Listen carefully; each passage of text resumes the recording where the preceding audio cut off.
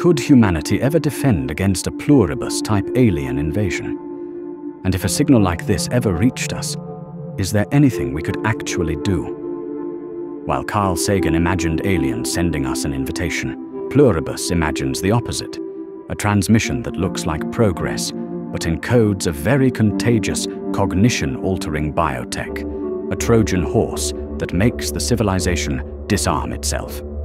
The Pluribus signal originates from an alien beacon in a relatively nearby star system.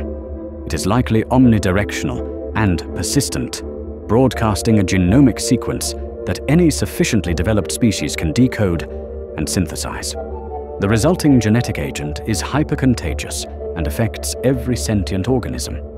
It modifies neural architecture in 3 major ways. All affected individuals lose the cognitive capacity to inflict harm, both physically and emotionally. The same rewrite produces pathological hypersensitivity to hostility. Even witnessing aggression can induce a psychological collapse. And it also induces a hive mind resonance across infected individuals. Traumatize one, and the entire population experiences the same trauma.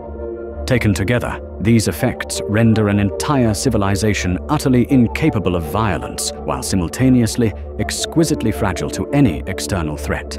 A perfect Trojan horse on a cosmic scale. Even if alien senders turn out to be benevolent, their initiative aligns with the dark forest hypothesis. In a universe full of alien civilizations, preemptive action becomes the dominant strategy. However, Pluribus appears as a non-standard implementation of dark forest logic. Instead of annihilating rival civilizations directly, the alien senders appear to be pre-disabling them, neutralizing all adversarial potential while preserving biological existence. This produces a galaxy filled with civilizations that cannot defend themselves, cannot retaliate, and cannot psychologically endure confrontation. This strategy is efficient and low risk for the initiators. A single traumatic act inflicted upon one member of the Pluribus-affected population could cascade through the hive resonance, effectively extinguishing the entire species. The alien senders need only wait. It has already caused mass mortality. Almost 1 billion people have died as the genetic agent spread through human populations. And since biological ecosystems are not affected, individuals are routinely killed by predatory animals or environmental hazards they are no longer able to confront. This collateral damage, of which the alien transmitters must have been aware, further indicates strategically motivated action rather than benevolent intent. However, for Pluribus to operate as a universal galactic disarmament mechanism, one assumption must hold.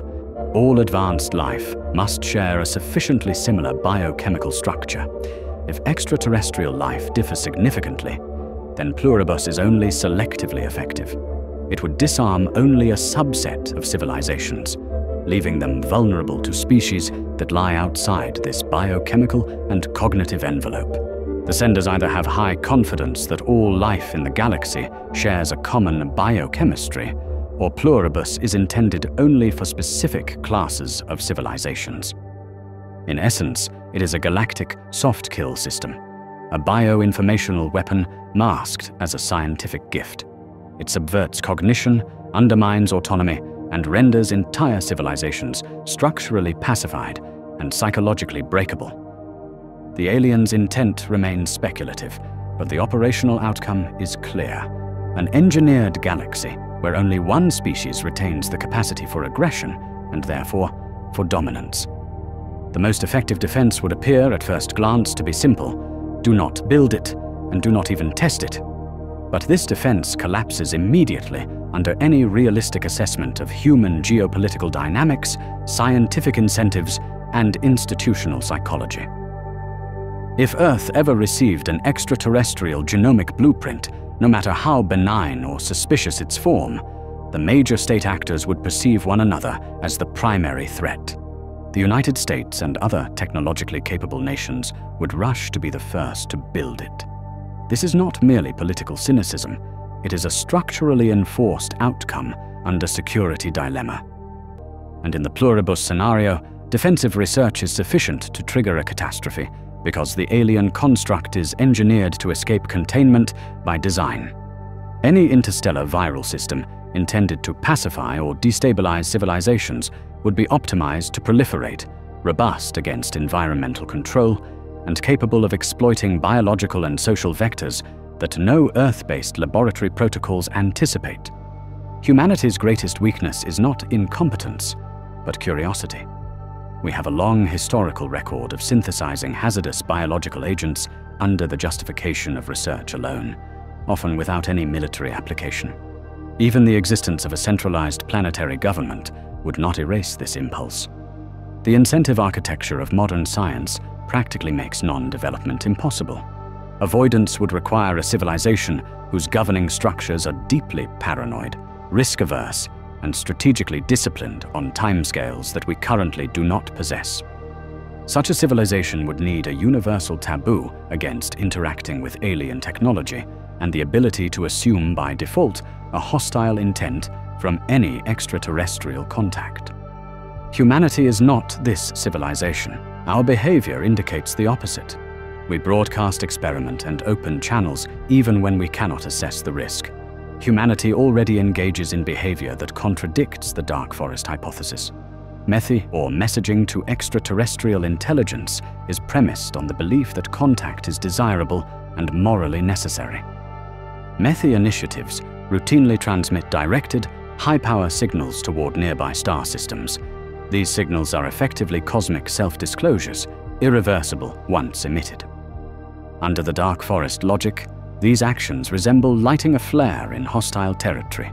The critical issue is that Methi decisions are made by a small subset of humanity on behalf of the entire species, without any democratic mandate and without any way to retract the message once it's sent.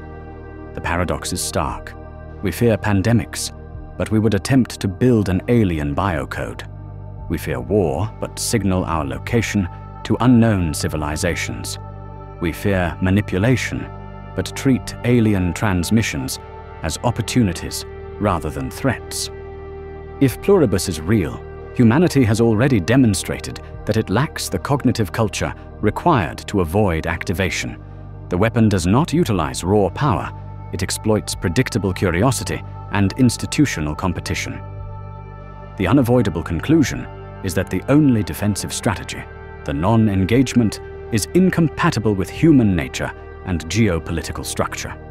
We are a species that seeks contact even in the absence of safety protocols, and we explore technological frontiers simply because we can. Pluribus, therefore, if used as a weapon, is not just a biological trap. It is a test of civilizational maturity that humanity has evolved to fail.